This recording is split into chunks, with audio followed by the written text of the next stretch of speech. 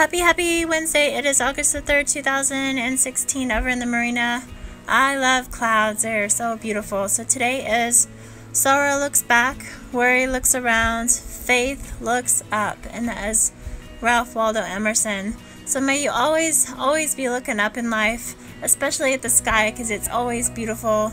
And the only time you should ever look back is to see how far you've come. So always do that. And I hope you have a phenomenal rest of your Wednesday. And it's the Camel's Day, so may you be happier than a camel on Wednesday looking up.